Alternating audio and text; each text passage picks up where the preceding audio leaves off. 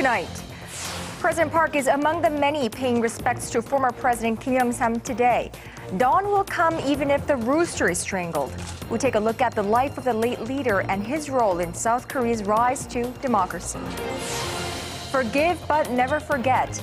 5 years after the Yeonpyeong shelling, South Korea remembers the North's deadly attack on its border island as the nation vows to beef up its defenses. And terror alert. No sign of a P-pair suspect in Belgium raids as Brussels remains under high alert. In Tokyo, Japanese authorities suspect foul play in an explosion at a controversial shrine.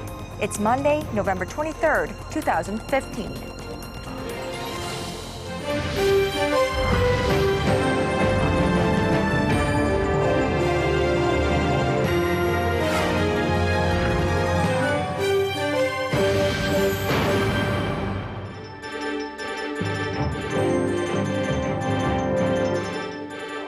We want to welcome our viewers here in Korea and around the world. I'm Moon Connyoung, and this is News Center.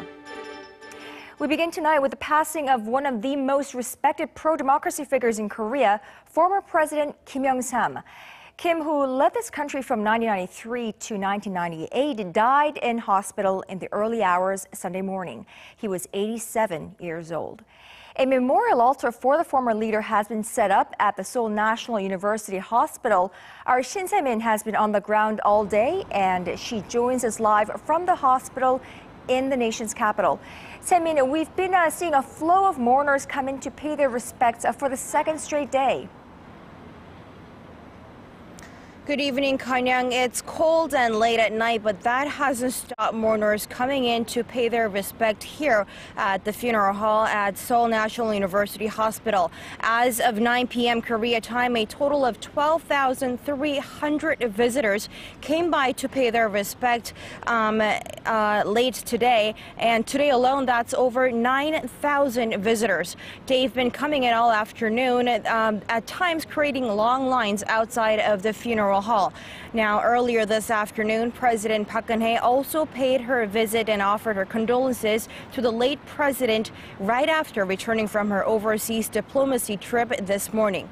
Former and current political figures have also visited, including Yeonpyeong, who served as prime minister during part of late Kim's presidency. And also U.S. Ambassador to Korea, Mark Lippert, was also here, as well as business figures, including LG Chairman Koo Bo-moo and Samsung Electronics Vice Chair Lee Jae-yong.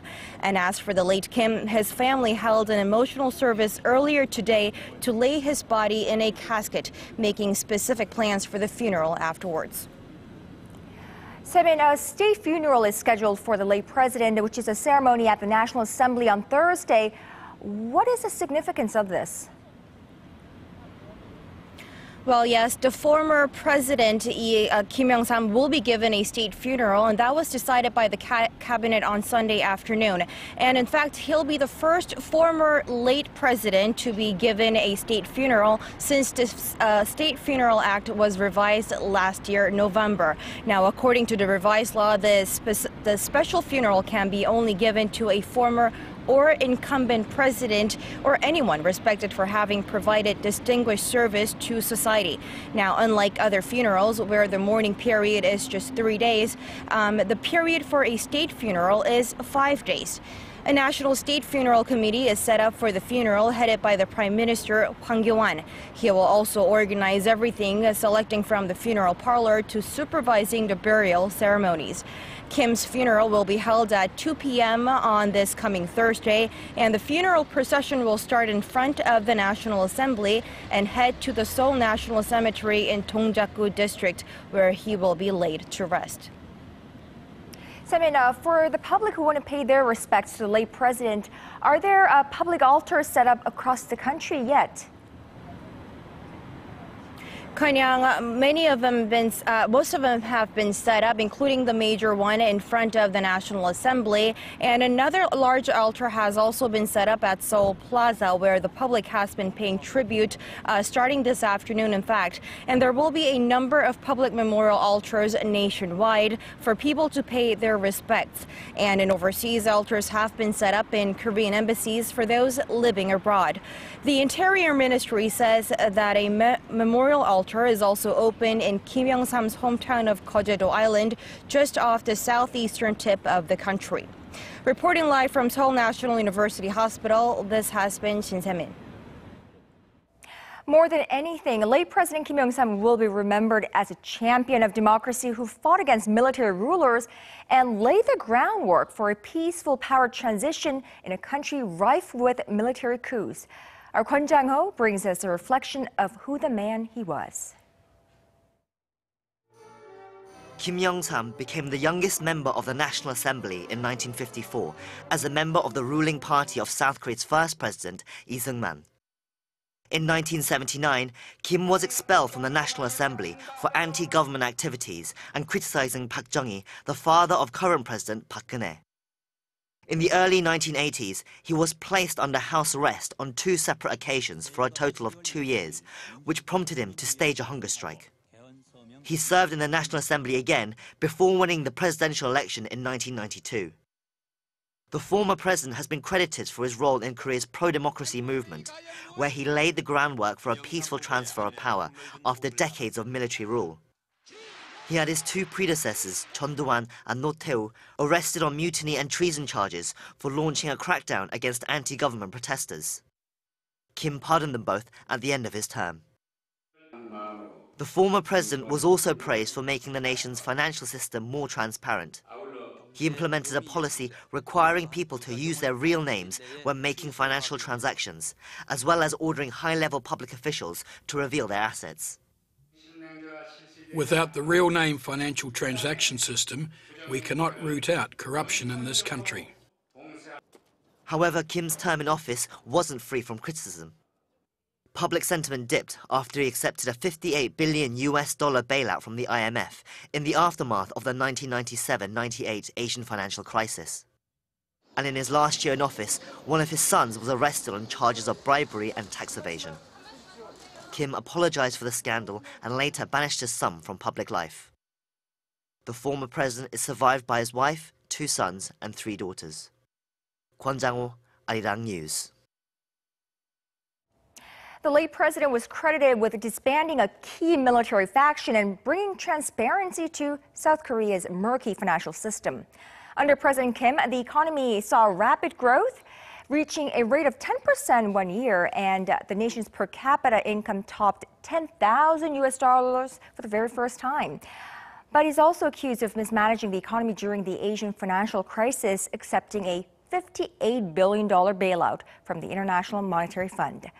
Here's Arirang News' Kim Min-ji. Former President Kim Young-sam has been credited for his contributions in lifting the Korean economy to a higher level through bold reforms during his term. Korea's economy grew rapidly at a pace not seen during any other administration. According to Statistics Korea and the Bank of Korea, the nation's economic growth rate stood at 6.8% during Kim's first year in office. By 1995, it reached almost 10%, with the country's national income per person topping $10,000 for the first time. In 1996, the growth had somewhat slowed, but was still over 7%. In the same year, Korea joined the OECD, which many say helped elevate Korea's status in the international community. But in 1997, a dark cloud was cast over the economy. A string of debt-ridden conglomerates collapsed, triggered by Hanbo Steel, a subsidiary of the 14th largest conglomerate at the time, Hanbo Group. The total debt of bankrupt companies in that year reached nearly $30 billion, and Kim was forced to accept a massive bailout from the IMF. Kim was later mocked as the IMF president and criticized for mismanaging the economy. Despite being criticized for failing to reform the conglomerate control system and for not doing enough to rescue the economy, it's true that he made the country's financial system more transparent through implementation of various policies such as a real name transaction financial system and making high-level public officials disclose their assets. Kim Min-ji, Arirang News. And for more on late President Kim Young-sam and the political legacy he leaves behind, we're joined live by our senior political correspondent, Park Ji-won. Good evening, Ji-won. Now, President Kim is hailed by the Koreans as, being one of the most influential pro-democracy activist here in Korean history, and he's also known for having left behind a number of quotes, some of them quite famous, like the one, "Dawn will come even if the rooster is strangled," which very well expresses Kim's as well as then Korea's yearning for democracy. That's right, Connyoung. Well, the late president was a very much beloved politician for his pro-democracy activism throughout the 1960s to 1980s. Well, he himself went through many ordeals such as house arrest and a hunger strike, well, which eventually translated to Kim becoming the first civilian president in 1993, putting an end to some 30 years of authoritarian and military government. And once in office, he showed that his decisiveness by swiftly carrying out a series of striking measures. And which then translated to, in just 3 months, he disbanded a group of elite generals. And this purge was later evaluated as a very critical moment in the founding of Korea's modern history and the emergence of military governments, not repeating an emergence of military governments in Korea ever again. That's right, Connyoung. In just 3 months after coming into office, he disbanded a group of elite generals, and this purge later was evaluated as a critical moment to prevent further emergence of military governments in Korea ever again. He also prohibited Koreans from owning bank accounts under pseudonyms and made public officials disclose the amount of their wealth. Because of these striking reform measures, he once received an unprecedented 90% of approval rating in the first year in office. But this... Right, 90%, that is a whopping 90%. But his presidency was also marked by two major events, that is the 1994 North Korea nuclear crisis, as well as the 97 IMF bailout. That's right, Connyoung. The 1994 nuclear deal between the U.S. and North Korea is now considered a failure, and a scheduled inter-Korean talks were canceled the same year when the North Korean leader Kim Il-sung died suddenly just 2 weeks before the summit. Kim later said in his memoir that the fate had played a trick on him. And in the end, well, his lifetime rival and his successor, President Kim Dae-jung, became the South Korean leader to hold summit talks with North Korea's leader Kim Il-sung in 2000. And that failure to reform the country's ailing structure of family-run conglomerates was another factor that analysts say one of the failing factors of his government. Right. So President Kim Dae-jung meeting with then North Korean leader Kim Jong-il, that is. Now, one thing that comes to my mind, like you said, is when we think back at President Kim's legacy, is his lifetime even, rivalry with President Kim Dae-jung, who later became the president. And, tell us a bit more about their relationship. It's a special one. That's right, Connyoung. Well, since they are not really related, but they did share the same last name, Kim, which is a very common family name here in Korea. Well, individually, they were called by their own initials, YS and DJ, and both were major icons of pro-democracy movement here in Korea, and their lifelong competition shaped Korea's turbulent political landscape from military dictatorship to a democratic society. What you can see from this table, they came from very different family backgrounds, and they were known for opposite characteristics. But a common factor is that they were both strong opponents to the authoritarian government. They went through various hardships under the authoritarian government. YS was put under house arrest for 2 years, while DJ was kidnapped in 1973 by the state spy agency. They also fought tooth and nail to win their presidencies. YS became president first in 1993, but DJ took control in the following term. Experts say their competition actually sped up the process of establishing a democratic government in Korea. Take a listen. It's highly likely that if one of the two men did not exist, their achievements would not have been the same. They were rivals, but they fought against a dictatorial government. The competition between them created a synergy that helped to advance democratization. Jiwon, I suppose now it's time for not only the politicians, but all of us living this day and era in this country to really think about or ponder upon what changes the Korea's political landscape could or would undergo as we close down on the so-called 2 Kim era. Well, Connyoung, political analysts and experts all agree that they were the last Korean politicians who could rally a broad popular supporting base just by their names. It seems from here on, national politics will be much more horizontal and factional. According to a professor of Seoul National University, the introduction of open primaries will eventually be realized here in Korea, with those who earn public support will be earning political leadership. The passing of former President Kim Young-sam symbolizes the end of the so-called boss politics era. And as intra-party conflicts worsen, it's only a matter of time before voters push for an open primary system. When that happens, media politics will take over, where the ability to earn massive public opinion will be the source of political leadership. Jiwon, in a nutshell, I suppose, if the 2 Kims brought about a transition to democracy in this country, from here on forth, it will be a second level of democracy, if you will, where there will be more of the involvement of the masses than a top-down, I guess, political leadership. All right, well, thank you for that, Jiwon, and we look forward to having you again in the studio.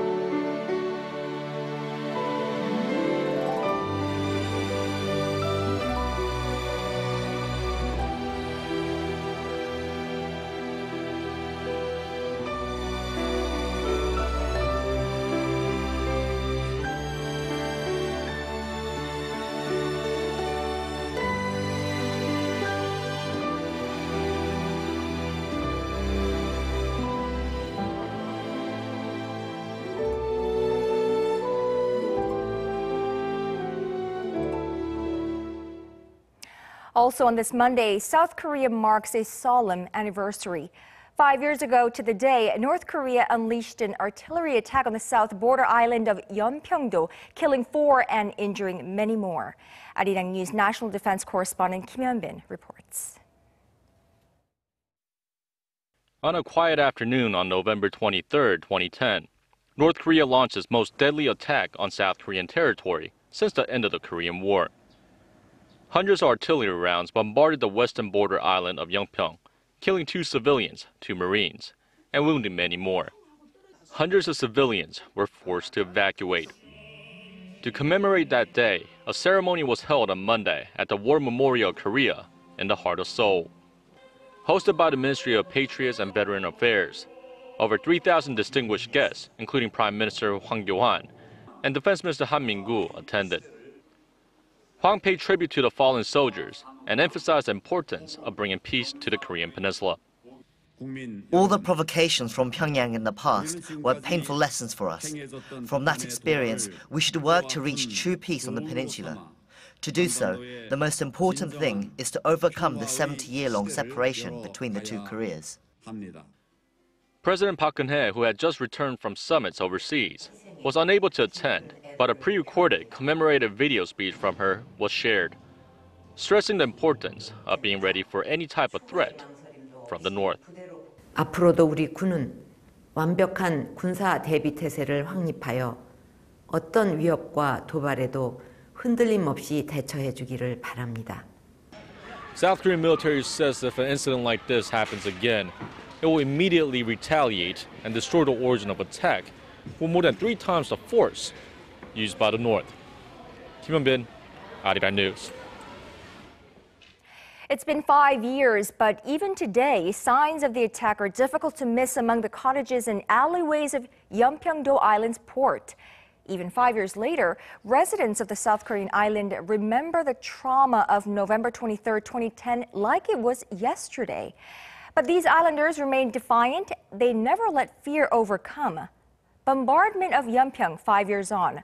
Our Connie Kim traveled by land and by sea. She reports from Yeonpyeong-do, South Korea. Some 110 kilometers east of the capital Seoul is Yeonpyeong-do Island. And less than 4 kilometers away from the island is North Korea. The only thing that separates the island from the north is an invisible maritime border known as the Northern Limit Line. The island, which sits within close firing range, has been under constant potential threat from North Korea. On November 23, 2010, that concern became a devastating reality. Out of the clear blue sky, North Korean artillery fire pounded Yeonpyeong-do Island. This cement hall was attacked during North Korea's artillery shelling. As you can see, there is a huge hole inside, and you can just see how devastating it was during the shelling. North Korea fired around 170 shells and rockets at the island, hitting 54 buildings, including houses. 완전 다 불탔어요. 막 큰 소리로 막 검은 연기랑 이 골목 이렇게. 그렇지, 이 골목에서. 저쪽에 우리가 서 있는데 여기서 터지는 소리가 막 나니까. This alley suffered the worst damage 5 years ago. Looking at the houses here now, which have since been reconstructed or transformed, it's hard to imagine they were once swallowed by flames, roofs blown off, and windows shattered. When I think of the day when North Korea fired artillery shells, I can't bear it. Everything was on fire. I ran to the evacuation shelter and fled with my grandchildren to Incheon the next day. A total of 32 new buildings and houses have been newly built, with the government pouring in $7 million. But whenever residents here make kimchi, they can't help but think of the day North Korea fired artillery shells on South Korean soil. I will never forget what happened, not until the two Koreas become reunified or give some kind of sign that North Korea will never attack the South again. This is one of the 7 newly built evacuation bunkers after North Korea's artillery attacks. It's a constant reminder that residents here are living with threat coming from North Korea. These bunkers replace 19 outdated evacuation centers. And not only do they provide refuge for residents, they have multiple uses, also serving as libraries and community centers.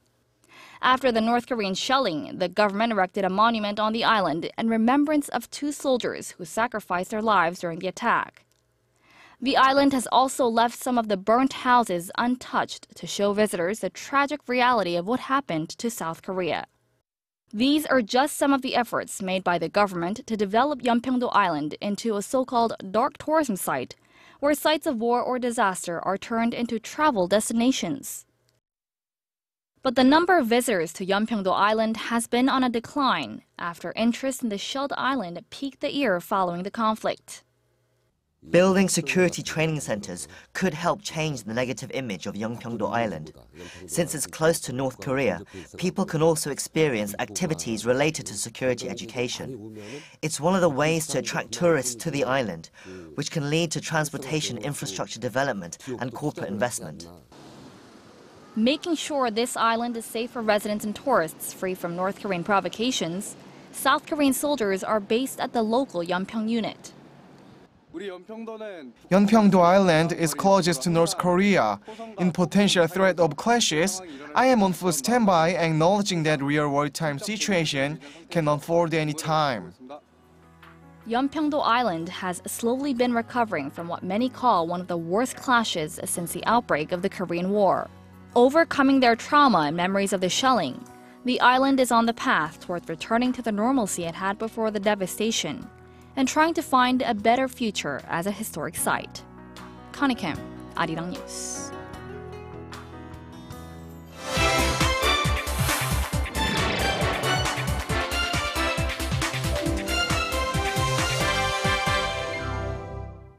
It's been a little over a week since the terrorist attacks in Paris. Belgium is on edge as local authorities take action to protect their citizens from possible terrorist action. Over the last few days, Belgian police carried out nearly 24 late-night raids, capturing more than 16 with suspected links to the Paris terrorist attack. They've rounded up a number of suspects, but Salah Abdeslam, a key fugitive from the Paris attacks, remains at large. Here's Arirang News' Oh Soo-young with the details. No firearms or explosives were found. Salah Abdeslam is not among the persons arrested during the searches. The search for Europe's most wanted man has stretched from Paris to Brussels and now Germany. Belgian authorities said Abdeslam was last spotted Sunday evening near the city of Liège, heading towards Germany. Brussels continues to be on lockdown for the third straight day under a maximum terror alert. It's believed to be a base for many jihadist networks in the region. And authorities believe at least 2 people are planning imminent attacks in Brussels. While Europe is on high alert, France is gearing up to strike back. France's aircraft carrier, the Charles de Gaulle, is due to arrive in Syria on Monday, carrying 26 fighter jets, which will be fully operational for airstrikes against the Islamic State. Oh Soo-young, Arirang News. But France doesn't plan to go it alone. French President François Hollande met with British Prime Minister David Cameron on this Monday to ask how his British ally is going to help in the fight against ISIS. Bruce Harrison is live in the studio with me. Bruce, what support has Cameron offered his French ally at this point? Hello, Connyoung. After the meeting, the two held a joint press conference, and Prime Minister Cameron told France he would offer a British air base in Cyprus, as well as additional air-to-air refueling. He also said he's going to boost intelligence sharing with France and other European partners. Bruce, what do we know about Britain's plans concerning airstrikes? Well, first, UK Parliament has to approve the request by Cameron to join the coalition in the airstrikes against Islamic State. He said this is something he firmly believes in doing, so he's going to appeal to members of Parliament this week. So we'll see in the coming days whether or not Britain becomes part of the bombing coalition. Right now, Hollande's going to gather as much support as he can while he waits for an answer. We will intensify our strikes and choose targets that inflict the maximum possible damage on this terrorist army.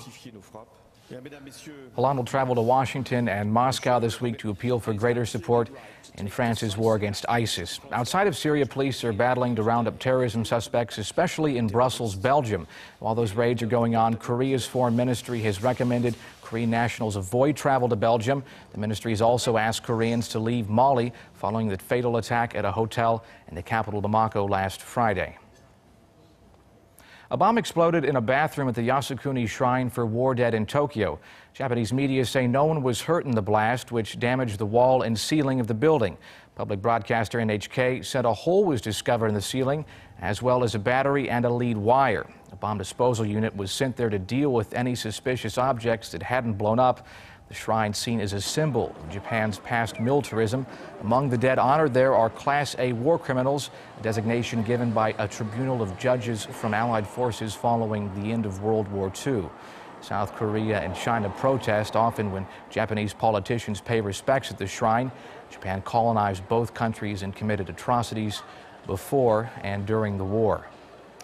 Japanese Prime Minister Shinzo Abe avoided visiting the shrine last month, especially ahead of a trilateral summit here in Seoul between himself and President Park Geun-hye and Chinese Premier Li Keqiang. That's correct. He hasn't been there since 2003, and leading up to the summit, as you said, it was probably best not to go, as it was the first time President Park Geun-hye and Abe got the chance to meet.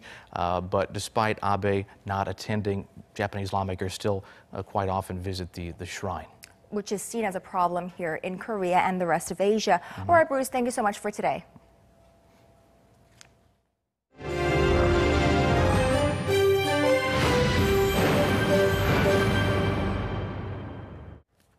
Every single month this year, the main driver of the Korean economy, exports, saw a decrease on slowing global demand, especially in China. But some consumer goods have managed to buck the trend, signaling that there might be some light at the end of the tunnel. Hwang Ji-hye reports. This cosmetics section at a duty-free shop located in the heart of Seoul is bustling with foreigners trying to get their hands on stacks of products. Tracy Wang is one of them. Because the K-pop culture is popular in Taiwan, so I love to girl generation, and makeup is very beautiful. And such high demand for Korean cosmetic goods is proving to be a breakthrough for sluggish Korean exports. Outbound shipments of local beauty products rose over 50% on average in the first 9 months of this year, while overall exports dropped more than 6%. Data from the Korea Chamber of Commerce and Industry shows that some electronics goods and food products are also riding on this trend, overcoming otherwise slowing global demand. Exports of products like milk, beer, and rice cookers went up almost 25% on average during the period. Beauty and food products build a reputation thanks to Korean pop culture in the beginning, but it's the industry's continued R&D efforts and in-depth analysis of foreign markets that actually leads the growth. But as Korea's main export items are mostly intermediary goods like steel and petroleum products, some question whether the surprising growth in the consumer goods sector will be able to lead the country's overall exports. Still, experts say there's great potential because demand for consumer goods will continue to expand. In Southeast Asia and China, markets still considered small in comparison to their huge populations. 황지혜, Arirang News. A local musical that sold out in theaters across Korea for years and years is seeking success abroad by licensing itself for productions in China. The producers hope the popularity of Korean dramas and music in China will rub off on their show. Our Kim Ji-yeon brings us Ballet the musical. Ballet means laundry in the Korean language, and it plays a vital role in a musical that's named after the chore. The story centers around a young woman named Nayoung who moves to Seoul and meets Solongo, an illegal immigrant from Mongolia, over a load of laundry. They both work hard to get by and struggle to hold on, though life deals them quite a few blows. Ultimately, the story aims to console anyone facing the harsh realities of everyday life. Laundry signifies a longing to cleanse the heart and mind, washing away the dirt, sweat, and tears in order to be clean and fresh again. The musical, which is now in its 10th year, has already attracted more than 500,000 people in Korea.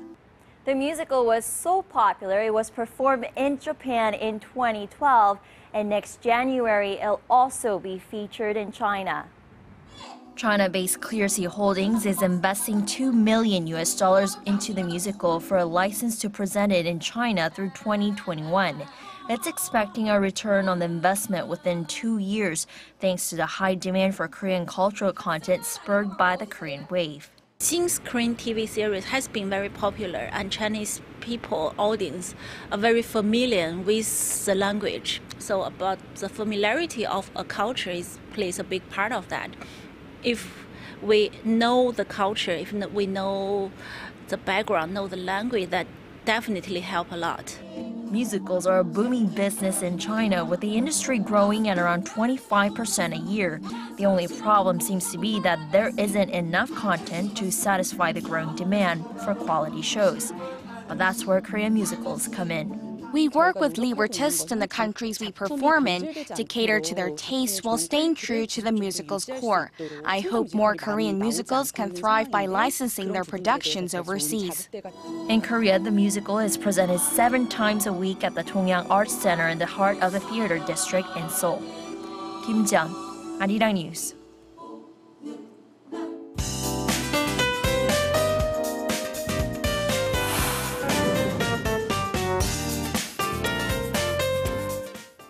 We're already into the last days of November, and last Friday, if I remember correctly, Ji-yeon advised us to take out our winter jackets and snow boots over the weekend. Ji-yeon, I'm going to come clean. I was too lazy to. Well, good evening, Connyoung. But for other viewers, if you did take out your coats and thick jackets, it was a timely thing to do. This week, we might see the first snow of the season in many parts of the country, either on Wednesday or Thursday. And along with that, significant drop in temperatures are forecasted this week.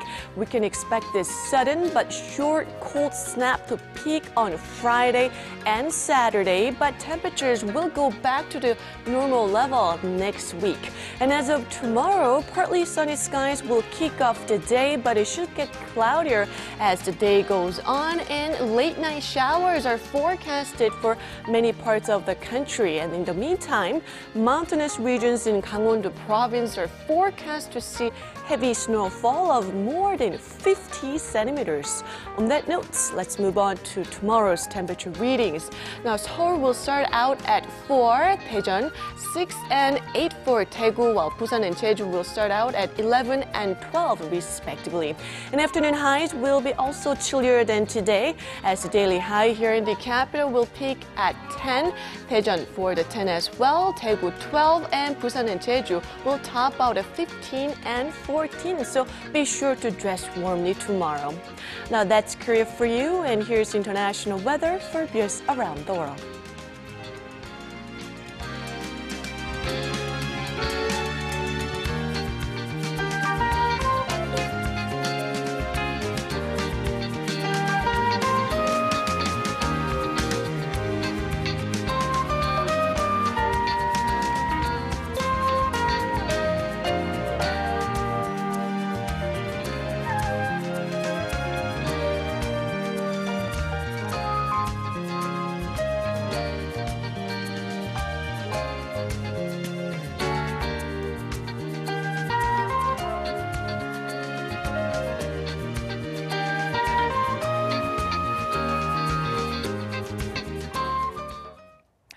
The last words of former President Kim Young-sam to his junior politicians were reportedly harmony and unity.